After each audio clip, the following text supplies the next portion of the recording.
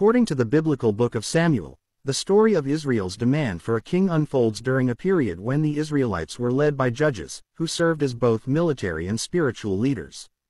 However, the people of Israel began desiring a king to rule over them, similar to the neighboring nations. The story is found primarily in 1 Samuel chapters 8 to 12. The account starts with Samuel, a prophet and judge, who was getting old.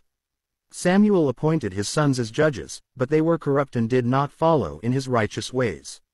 As a result, the elders of Israel approached Samuel and expressed their desire for a king to rule over them.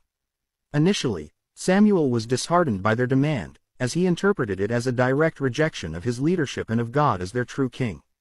He sought divine guidance, and God comforted Samuel, assuring him that the people's demand for a king was not a rejection of him but rather a rejection of God's rule. Samuel warned the Israelites about the consequences of having a human king.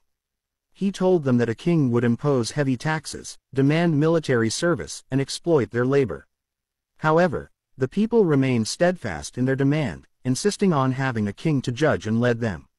Samuel relayed their request to God, who instructed Samuel to anoint a king for the people of Israel.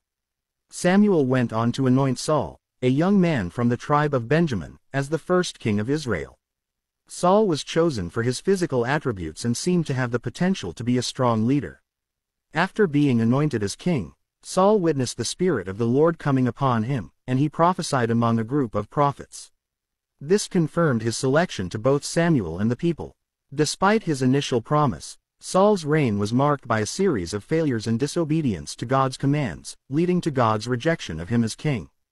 Eventually, David, the youngest son of Jesse, would be anointed as the next king by Samuel, marking the beginning of his rise to power.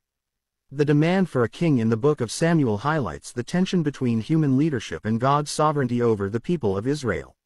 While the Israelites desired a king like other nations, the story also illustrates the potential dangers and pitfalls associated with placing one's trust solely in earthly rulers, rather than in God.